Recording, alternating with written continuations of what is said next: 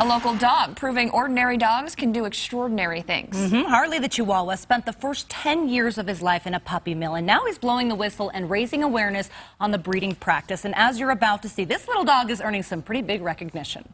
And it was just this little crippled, one-eyed dog. It's said big things come in small packages. He wasn't expected to live very long. But even Rudy Taylor didn't know I just felt like I had to have him. what an impact 6 pounds could make. Harley truly is a hero to thousands and thousands of people and dogs. In just 4 years, this puppy mill rescue has become a spokesdog of sorts, raising awareness about the dark side of dog breeding and the 10,000 puppy mills operating in the United States. The USDA says that a dog is allowed to live in a cage that's only 6 inches, bigger than the dog. So the dogs live there and they are bred over and over again until they're usually 5 or 6 years old, and then they're destroyed. Already, Harley's raised nearly $500,000 to rescue dogs like these, and his story has inspired fans across the country. So many.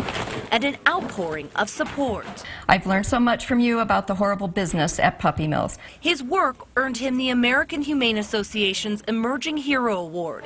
It's the 4th annual Hero Dog Awards. Next up, Hollywood, where he'll compete against 8 finalists who are ordinary dogs doing extraordinary things. I think his chances are as good as any of the other dogs, because all 8 of the dogs have a great story. A story of triumph and overcoming great odds. The smallest competitor with the biggest heart.